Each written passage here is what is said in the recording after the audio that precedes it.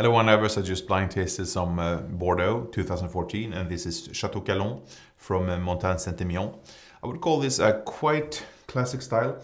14 turned out really well here. And when I say classic here, we do have pure ripe fruit here.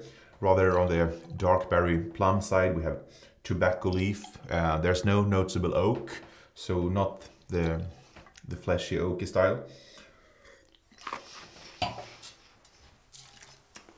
And the palate here is classic medium weight here with herbal spiciness, some bouquet garni. Again, modest oak, not too noticeable. There's a fine spiciness and it has good length, good freshness with pure dark fruit.